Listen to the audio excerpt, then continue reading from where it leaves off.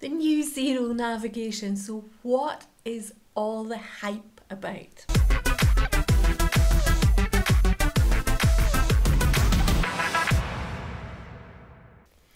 It's heading towards the last week in November 2018 and we're expecting it to be live before the end of the month. So what do we expect to see in the new Xero navigation? Well, you can actually have a look at it, and I've had a look at it already so that I can give you my thoughts on the new navigation. But if we listen to Xero, they say they have talked to business owners and they have talked to accountants. They've done a survey before they've made all these changes. And the way I see it is they have created this new navigation more to separate business users from accountants. So if you're a business owner and regular user of Xero, you're not really thinking about accounting, you're thinking about using Xero for running your business. And that's where in the menu you would go to the business section. So you're preparing sales invoices, you're preparing quotes, you're inputting bills, you're doing the day-to-day things running your business, not even thinking about accounts. So there's a business section for you. And then Xero have created a separate accounting section. So it might be that it's the accountants that will go here, the people that think about accounts rather than the day-to-day running of the business. So the reporting is here, bank accounts are here, the sort of information that accountants are going to think about more.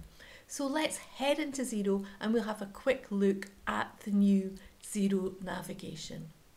Okay, so this is the new Xero Dashboard, the new Xero navigation, expected to be live late November 2018. So what's different? Well, it's obvious to begin with. It still says Dashboard, but there's a few new things here. We now have a heading Business and we have a heading Accounting. Payroll as before, Projects as before, and Contacts as before. Over to the right, and there's two very subtle changes over here. There used to be an icon for files. I think it was after the plus sign. That's no longer there. There also used to be an icon for notifications. That was an envelope, and that's just changed to the bell. And then heading over to the left, you might not notice you've got the name of your organization here, and there's a drop down. Let's just go to this drop down. So we click on it. And there's a couple of things. Well, first of all, files have been moved to here. So instead of at the top right, we now click on an organization and we've got files there. We've also got settings for this business here. So if we click on files, that just takes us into what we were used to. So let's head back, click on the drop down again, and let's look at settings. So you will notice that not all settings are here, but they've been categorized. There's two categories: general settings. So this is where you input organization details, your users, currencies if you've got multi-currency, and connecting any apps. Then we have features on the right, so invoice settings, payment, email, payroll, 0 to 0, and custom contact lists. There's also a question here, looking for advanced settings. So that just lets you know that possibly advanced settings are somewhere else. We'll go back to that. I still say to people, if you get lost, just click on the dashboard. So those are the subtle changes. Then what are the main changes everybody's talking about? Well, first of all, we now have a category on the dashboard called business. And this is where users that don't really get involved in the accounting side of things run their business. So if you're a Xero user, not into accounting, but you use it on a day-to-day basis, I would expect this is where you're going to go. So you click on business and what's here. So on the sales side, we have invoices, quotes, and sales overview. If we click on invoices, that takes you straight into the list of all your invoices. Now let me just go back. Business, if we click on quotes, it's the same idea. It takes you straight into the list of all quotes in your business. Okay, business again, third option, if you click on sales overview, this takes you into where it used to take you when you went to accounts and sales. So it's an overview, and if you wanted all your sales invoices, then you would select see all. If you wanted all your quotes, down at the bottom you would select see all. So this screen, bear with me, go back to the dashboard, is the same screen as you get to if you click on invoices owed to you. So that is sales overview. Okay, back to business. First three are sales. It's no surprise that the next three are purchases. So bills to pay takes you straight into your list of all bills. And if you wanted a new bill, you would just select from here. Again, we'll go back. Business and purchase orders. You're not going to be surprised.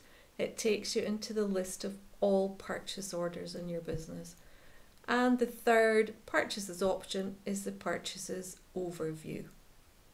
So same idea, if we go back to the dashboard, the purchases overview is where you would have got to previously if you went to bills you need to pay. So if you're creating something new, you can go to business, you can go to invoices, and then you would create a new sales invoice. As before, if you want the quick shortcut, you can go straight to the plus and then you can select invoice. And also you can go down to the invoices owed to you and choose from there. So the option that has changed, previously you would have gone to accounts, sales, and then you invoice. Here you're now going to business. So that's the first 6 options in business, and then further to we've got expense claims. And this is the new module of expense claims that you actually have to pay for. So the final option under business, products and services. Now this used to be called inventory. It's now products and services in your business. So that is the business menu. Sales, invoices, quotes and sales overview, purchases, bills, purchase orders and purchases overview, and then the final 2, expense claims and the products and services in your business. Then the next new section is accounting. So this is where the people interested in the accounting side of the business, if you like, will go. So if you want to work on setting up bank accounts, you would go here. If you want reports, you go to the next option. And if you want advanced options, you would choose the third. Further down are your favourites. So we've got reports, and then we've got our favourited reports appearing here. And then what are the advanced accounting sections? So chart of accounts, find and recode, fixed assets and manual journals. A lot of these, well, chart of accounts used to be under settings. Find and recode, I'm struggling to remember here, but I know used to be under advisor. Manual journals used to be under advisor, and fixed assets used to be under accounts. So what we're saying now, if you are involved in the day-to-day running of the business, you're probably not going to look at chart of accounts, find and recode, fixed assets or manual journals. So let's go to reports from this menu, and it takes you into the list of all reports. Again, as we've said, you can favourite them. So if aged receivables is a favourite, you want that star to be blue. So when you go to accounting, the reports section, that's why aged receivables is here. Let's click on the advanced, and there's 2 sections in here, advanced features, and these 3, we have yellow stars this time, but these 3 are our favourites, which is why they appear. What else do we have on here? Things that you're not going to use on a regular basis: assurance dashboard, exporting data, and history and notes. Advanced features, that's on the left. On the right we have advanced settings. So financial settings, you're very rarely going to go here, so that's why they're under advanced. Chart of accounts is here. It's got a star because it's a favourite, and we will possibly go to that more regularly than the other items here. Tax rates, fixed asset settings, tracking categories, report codes, report fields, and conversion balances. If you can't find organisation settings, there's a tip here because there's a question. That's, if you remember, the organisation settings are to the left, and that's where they are there. As I've said, payroll is very similar to before. In fact, that menu is exactly the same as before. Projects, the menu is slightly shorter. It doesn't have staff, 2 items relating to staff previously. It just says all projects and time entries. And contacts, that menu has not changed either. So there you have it, the new dashboard, the new navigation in Xero.